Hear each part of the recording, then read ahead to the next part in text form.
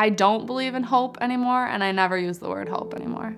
She was infected in the operating room with staph and developed life-threatening sepsis. And so it went. Another round of MRSA, another round of C. diff, and he eventually succumbed. The decision was made to take Emily off of life support.